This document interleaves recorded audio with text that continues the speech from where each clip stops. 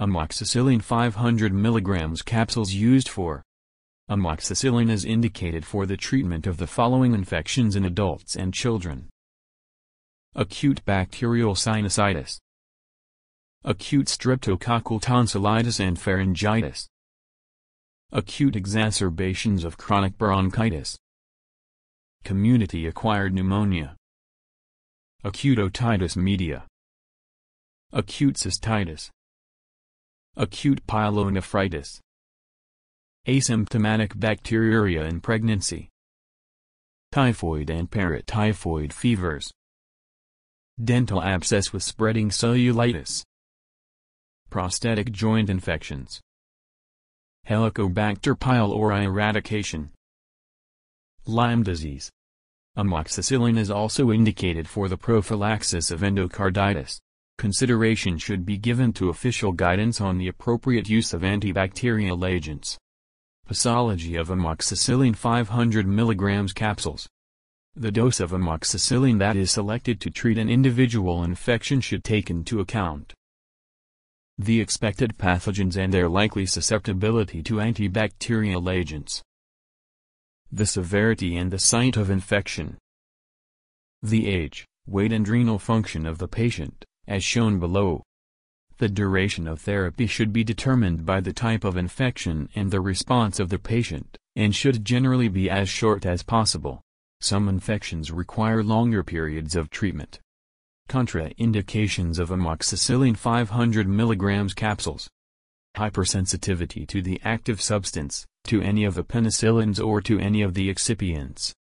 History of a severe immediate hypersensitivity reaction, e.g., anaphylaxis, to another beta-lactam agent, e.g., a cephalosporin, carbapenem or monobactam.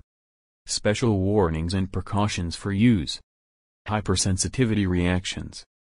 Before initiating therapy with amoxicillin, careful inquiry should be made concerning previous hypersensitivity reactions to penicillin and cephalosporins or other beta-lactam agents.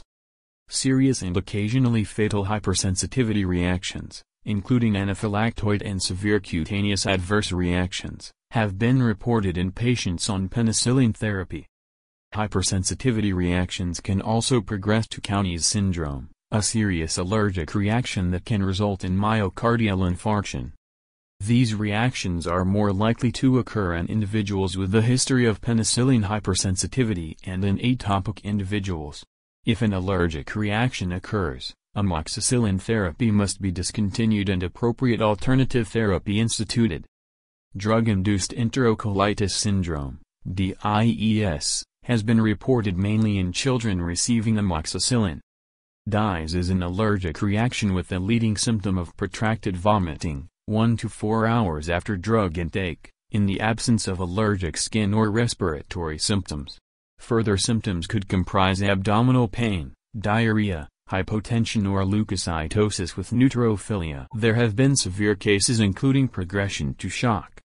Non-susceptible microorganisms. Amoxicillin is not suitable for the treatment of some types of infection unless the pathogen is already documented and known to be susceptible, or there is a very high likelihood that the pathogen would be suitable for treatment with amoxicillin. This particularly applies when considering the treatment of patients with urinary tract infections and severe infections of the ear, nose and throat. Convulsions.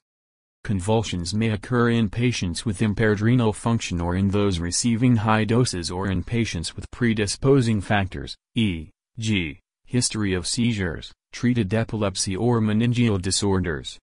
Renal impairment. In patients with renal impairment, the dose should be adjusted according to the degree of impairment. Skin reactions. The occurrence at the treatment initiation of a feverish generalized erythema associated with pustula may be a symptom of acute generalized xanthemus pustulosis. This reaction requires amoxicillin discontinuation and contraindicates any subsequent administration. Amoxicillin should be avoided if infectious mononucleosis is suspected, since the occurrence of a morbilliform rash has been associated with this condition following the use of amoxicillin. Jarisch-Herxheimer reaction. The Jarisch-Herxheimer reaction has been seen following amoxicillin treatment of Lyme disease. It results directly from the bactericidal activity of amoxicillin on the causative bacteria of Lyme disease, the spirochete Borrelia burgdorferi. Patients should be reassured that this is a common and usually self-limiting consequence of antibiotic treatment of Lyme disease. Overgrowth of non-susceptible microorganisms. Prolonged use of may occasionally result in overgrowth of non-susceptible organisms, superinfection. Antibiotic-associated colitis has been reported with nearly all antibacterial agents and may range in severity from mild to life-threatening. Therefore, it is important to consider this diagnosis in patients who present with diarrhea during, or subsequent to, the administration of any antibiotics. Should antibiotic-associated colitis occur, amoxicillin should immediately be discontinued, a physician consulted and an appropriate therapy initiated. Antiperistaltic medicinal products are contraindicated in this situation. Prolonged therapy. Periodic assessment of organ system functions, including renal, hepatic and hematopoietic function is advisable during prolonged therapy. Elevated liver enzymes and changes in blood counts have been reported. Crystalluria. In patients with a reduced urine output, crystalluria, including acute renal injury, has been observed very rarely, predominantly with parenteral therapy. During the administration of high doses of amoxicillin, it is advisable to maintain adequate fluid intake and urinary output in order to reduce the possibility of amoxicillin crystalluria. In patients with bladder catheters, a regular check of patency should be maintained. Anticoagulants. Prolongation of prothrombin time has been reported rarely in patients receiving amoxicillin. Appropriate monitoring should be undertaken when anticoagulants are prescribed concomitantly. Adjustments in the dose of oral anticoagulants may be necessary to maintain the desired level of anticoagulation. Interference with diagnostic tests. Elevated serum and urinary levels of amoxicillin are likely to affect certain laboratory tests. Due to high urinary concentrations of amoxicillin, false positive readings are common with chemical methods. It is recommended that when testing for the presence of glucose in urine during amoxicillin treatment, enzymatic glucose oxidase methods should be used. The presence of amoxicillin may distort assay results for estriol and pregnant women. Interaction with other medicinal products and other forms of interaction. Oral anticoagulants.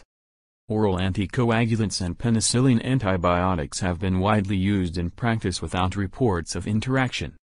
However, in the literature there are rare cases of increased international normalized ratio in patients maintained on isinocomerol or warfarin and prescribed a course of amoxicillin. If co-administration is necessary, the prothrombin time or international normalized ratio should be carefully monitored with the addition or withdrawal of amoxicillin. Moreover, adjustments in the dose of oral anticoagulants may be necessary. Probenecid. Concomitant use of probenecid is not recommended. Probenecid decreases the renal tubular secretion of amoxicillin. Concomitant use of probenecid may result in increased and prolonged blood levels of amoxicillin. Allopurinol.